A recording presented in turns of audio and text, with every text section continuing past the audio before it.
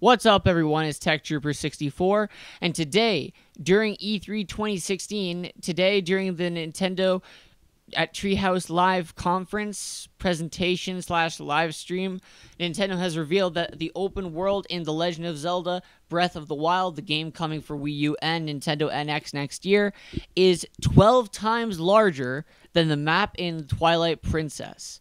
Yeah.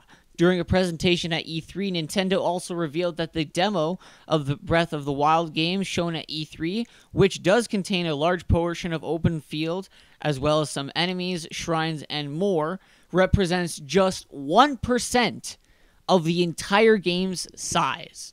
So I want you to keep in mind that the demo at E3 2016 is an hour and 30 minutes to complete. Okay? Keep that in mind. It's an hour and 20 minutes to complete, right? And that just represents 1% of the game. Can I just say that's insane on so many levels and awesome at the same time. So anyways, let me know in the comments down below what you guys think about The Legend of Zelda Breath of the Wild so far, and what do you think about the open world being so massive and it's 12 times bigger than Twilight Princess. Be sure to let me know in the comments down below what you guys think. And don't forget to rate, comment, favorite, and subscribe. And don't forget to subscribe for the latest E3 2016 news and updates coming throughout this week.